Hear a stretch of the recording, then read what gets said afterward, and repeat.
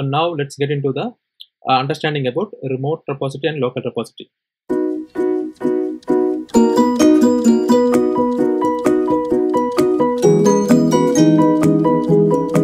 So as we said, so far we have seen about what are the changes we do only in the local repository, right?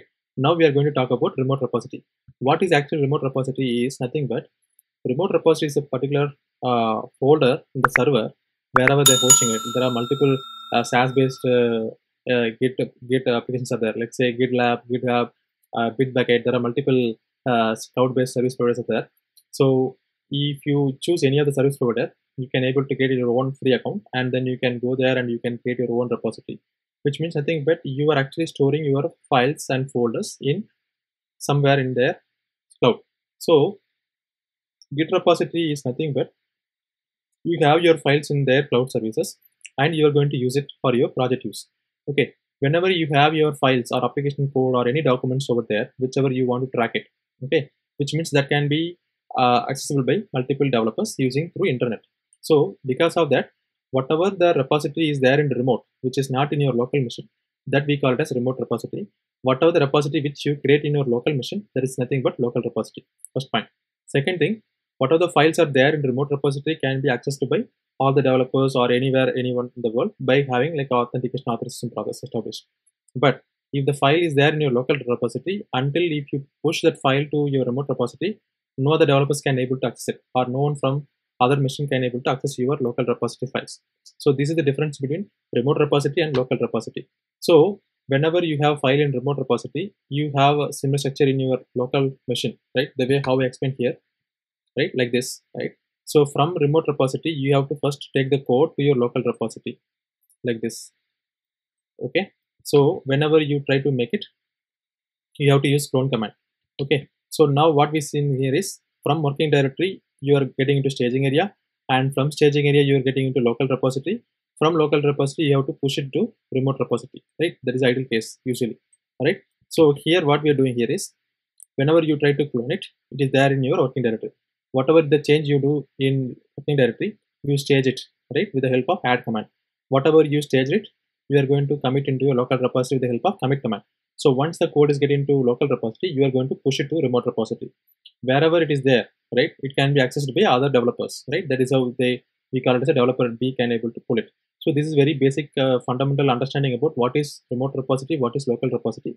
Now we are going to get deeper into how it actually works. So whenever you clone a repository from a remote server, so let's say you have this remote repository, let's say you join a project and the project is already there in the particular team. Okay, so let's say they're using some GitLab or GitHub. Okay, and there is one project or a particular repository already there, and now you are joining as a team member newly to the project, and now you have to use that code to do some changes. What you will typically do is, first you have to take the code from to your local machine and then you start work on it, right? So for that, what you have to do here is, you have to understand how to clone the repository from remote to your local. So whenever you try to clone the repository from remote to your local, so Git automatically remember what is the connection. Because see, in the remote repository, you might have a number of repositories, but you are trying to take one particular repository to your local and you want to work on it. Now, how does Git knows or your local repository knows where to connect in the remote, right? So you have to mention it, right? So in that case, what you have to do is, Git automatically remembers the connection, but you have to establish the connection details, which is nothing but in your local Git, you have to tell your local Git saying that, hey Git, remote, in the remote, add this particular repository on this URL with some this alias. Okay, this command is nothing but you are telling Git that, hey Git, add this particular repository, whatever the repository in, let's say in your remote, let's say you have something called a RedSysTech app1. Okay, that is a repository name, and it has some URL, right? So what you have to do here is Git remote add, let's say RedSysTech app1, then URL, which means you are actually telling the Git that in the remote there is a remote repository called RedSysTech app1 on this URL, and I'm going to make this alias as something called origin.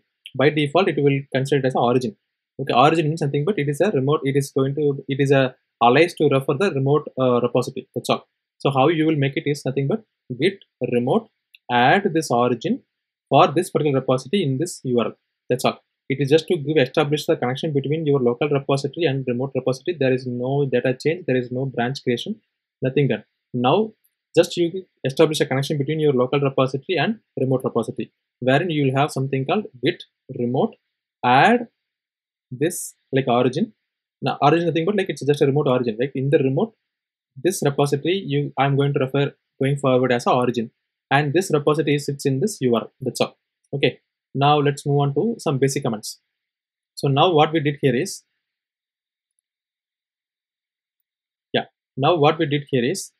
we have our workspace. So far what we did is we have our workspace, red 1 2 3 4 5 files we had, and we added to your index, which is nothing but a staging area. From there we actually commit to your local repository. Now whenever I want to push my local repository changes to remote server, what I have to do is I have to push it. I have to use git push command. Whenever I push it, all the changes from my local repository will be pushed into remote repository. And let's say there are some change in the remote repository which is not there in my local repository. Let's say I want to take that. How I can take that? There are two ways.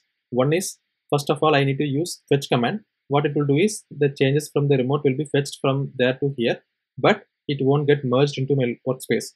It will be waiting for me to do merge command. Okay, but it will be getting into local repository. After I fetch, I have to merge it to my workspace, right? So for that I have to give merge command. Okay, this is one way. Other way is you can use directly a pull command. What it will do is it will take the data from remote server or remote repository, put it into repository, local repository, as well as it will go into merge into your workspace. You will see pull command is nothing but the combination of fetch command and merge command. Okay, what is the other way? You can able to clone that the latest data or the latest project from the remote repository to your workspace directly with the help of clone command. So these are the high level commands. We are going to use it in the upcoming session, but just for sake of like local repository and remote repository to understand what it actually does.